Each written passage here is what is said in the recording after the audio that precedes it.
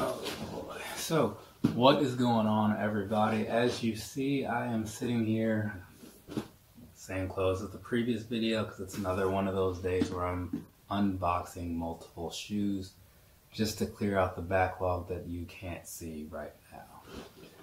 So, this right here, 350 box, and had this been some time ago, you may have looked at this box and been like, oh, like, I know exactly what shoe that is. But because of the way things have been going lately and so many of these have come out, it's you might look at it and just say like, okay, well, it could be this, could be that, based on like the timing and everything. But I'll just tell you right now, it's the semi-frozen yellow Yeezy 350, Yeezy Boost 350 V2. I'm never exactly sure what the name is, but I think I got it right. We'll just say I did.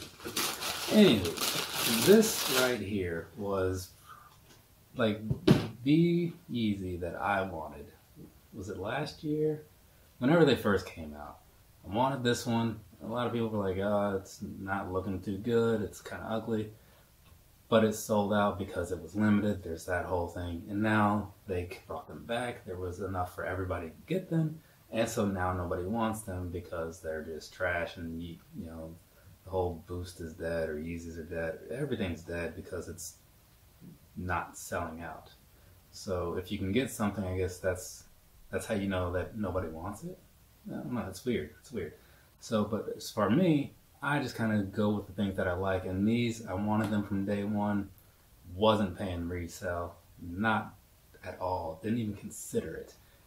But now I was able to get them, and there is another pair in the collection that's back at Mom's house, because it's rare, but every so often I will do the double up, and this was one of those times.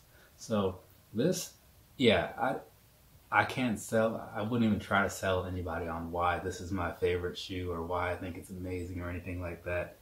And if you watch other videos, you'll see some people like the Seth Fowlers on this side, they'll say, oh, well, let me explain to you why this is the ugliest, most well-known shoe out there in the world right now. And then you have people on the other side that look at it with, man, look at this color, look at this, look at that, blah, blah, blah. It's so great.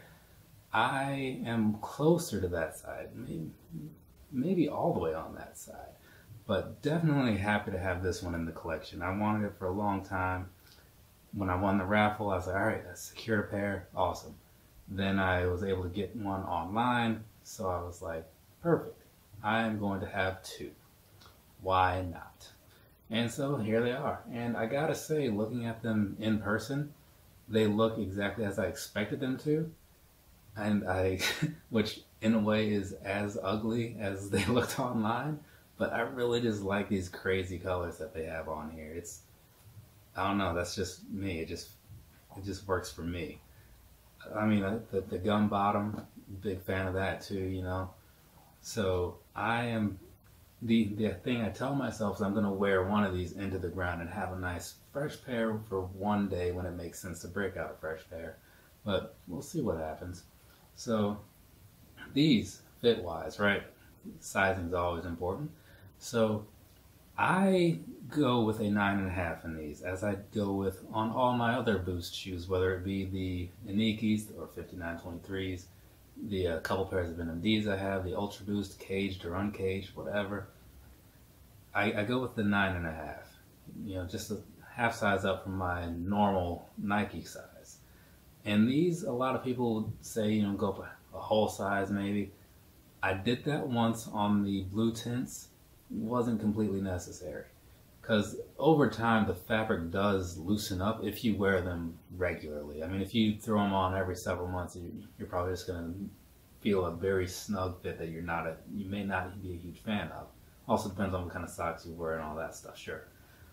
Now at the end of the day, you can, if they are a little too snug for you.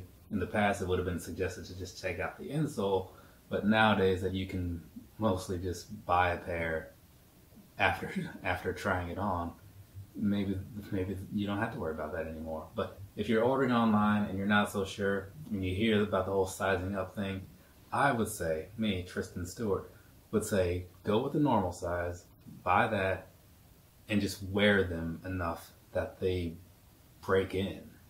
I mean, I feel like you shouldn't have to say that, but that's the reality of the situation. It just takes a little while. But overall, back to as far as the unboxing, the shoe and all that, my thoughts, I am a big fan of this shoe. Like, you don't even know. Like, maybe you can tell in my voice, I don't know. But this one, definitely glad to have it in the collection. Definitely. And I'm looking forward to wearing this a whole heck of a lot.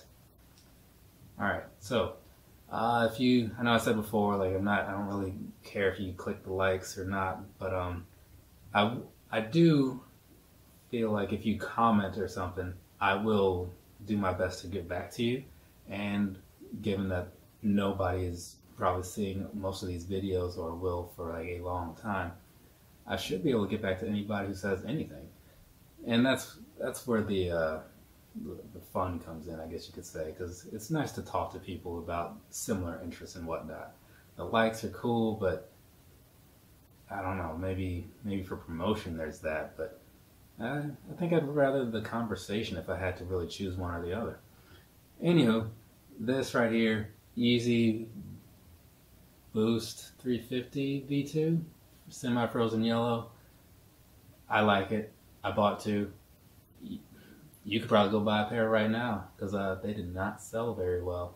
Alright, so thank you guys for checking out the video. Maybe you comment below, maybe you don't. We'll see what happens. But either way, I will see you around again, hopefully. If not, thanks for coming by anyway. Alright, have a good one.